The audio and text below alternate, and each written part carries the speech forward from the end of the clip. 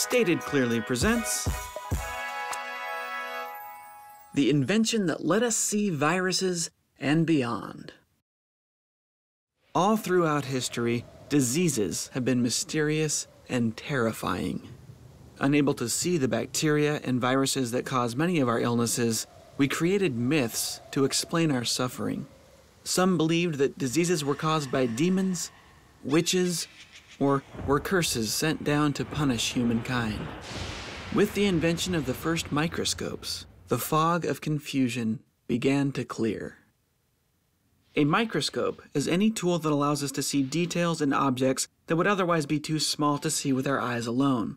It's hard to say who invented the first microscope because people have probably been playing around with magnifying lenses ever since clear glass was invented, but it could be argued that the first person to really promote the use of microscopes as serious tools of science was artist and researcher Robert Hooke. In 1665, he published a book called Micrographia. It was filled with beautiful drawings he made while gazing through his microscope. In the book, he reported, apparently for the first time, that razor blades aren't really that sharp if you look at them close up, that insects have strange compound eyes, and that plants appear to be made of tiny structures that he called cells. Several years later, a fabric merchant named Antony van Leeuwenhoek started designing his own microscopes so he could better examine the quality of fabrics he was buying. Curiosity led him to examine many subjects aside from fabric, and he eventually discovered microorganisms. He reported seeing tiny creatures that scientists of his time did not know existed. He found them living in pond water. They lived in beer. They lived in his own saliva and a number of his other bodily secretions. He called these critters animalcules. It's a lovely mashup of the word animal and molecule.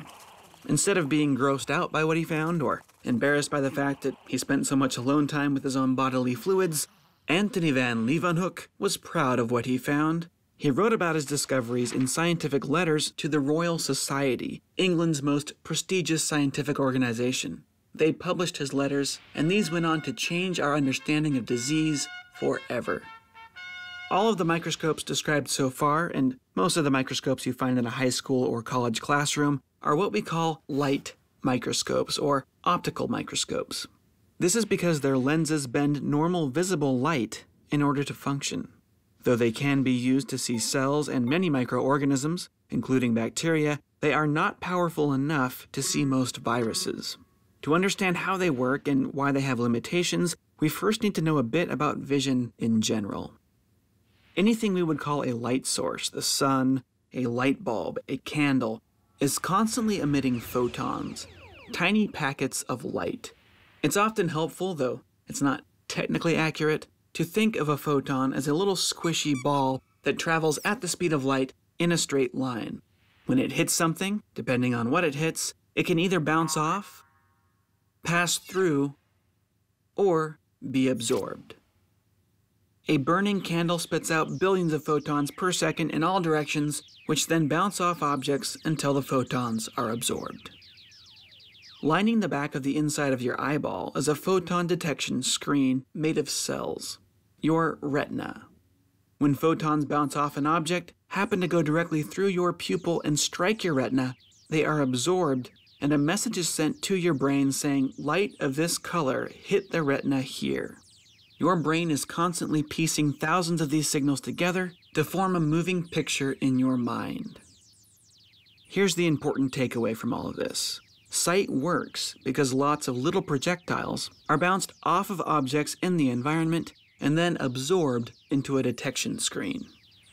If you want to build a seeing machine, you can use just about anything as your projectiles. You could even use gummy bears instead of photons if you wanted to, so long as lots of projectiles can be bounced off the object you want to see, and so long as your projectiles can leave a mark on some kind of detection screen. There is more to building a good seeing machine. As you may have noticed, this one can only show the rough outline of a flat object, and in real life it wouldn't even do that nearly as well as it does in this cartoon. But one thing worth understanding now is that if you want a clear picture, each of your projectiles should be smaller than the object that you want to see. Sadly, the wavelength of a photon of visible light is far larger than many things that scientists want to look at. Photons are far larger than atoms, larger than most proteins, and even larger than most viruses. To overcome this problem, in the 1930s, Ernst Ruska and Max Knoll created the world's first functioning electron microscope. These microscopes shoot electrons at their subjects instead of photons.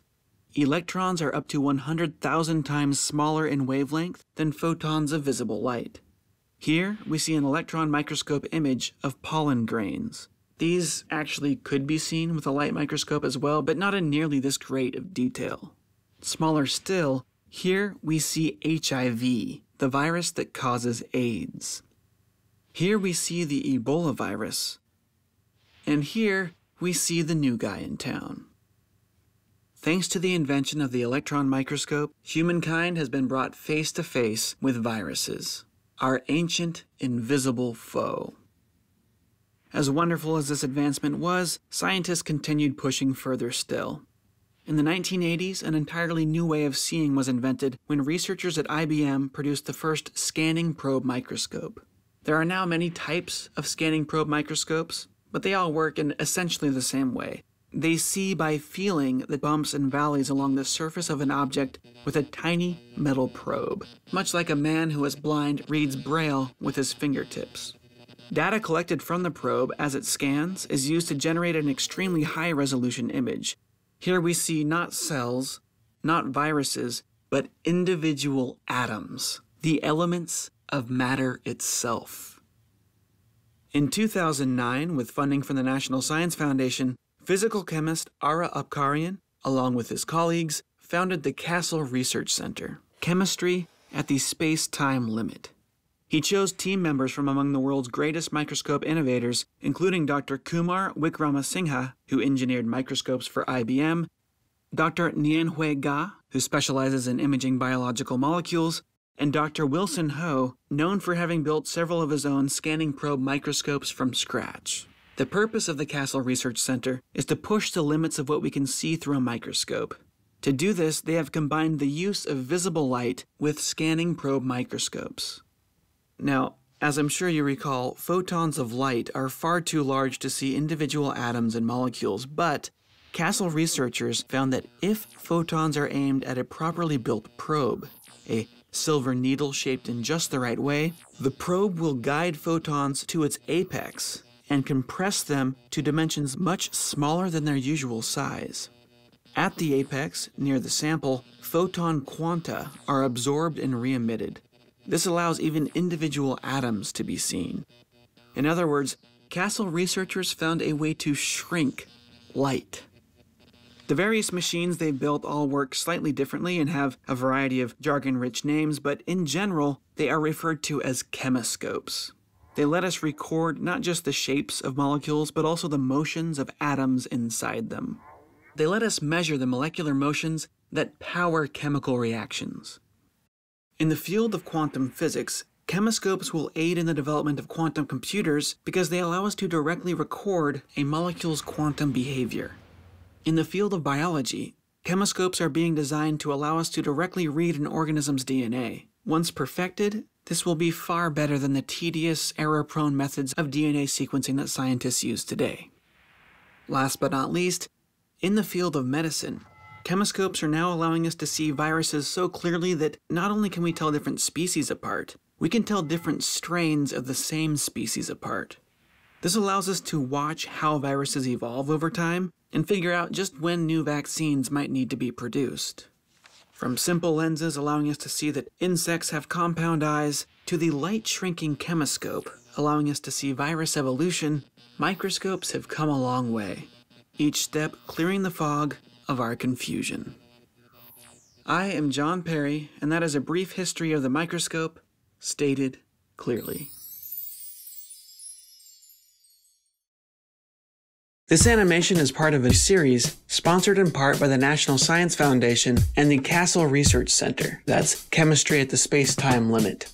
Along with this video series, Castle and the National Science Foundation have funded the creation of an amazing online video game called Bond Breaker. In the game, you are a proton, and you go on a bunch of little adventures, learning powerful concepts in chemistry and nuclear physics as you go. I've shown you clips of the game before, but a new version was just released and it is wonderful. Go check it out at testtubegames.com. There is a link down in the video description. Teachers, use this in your classrooms. It's free.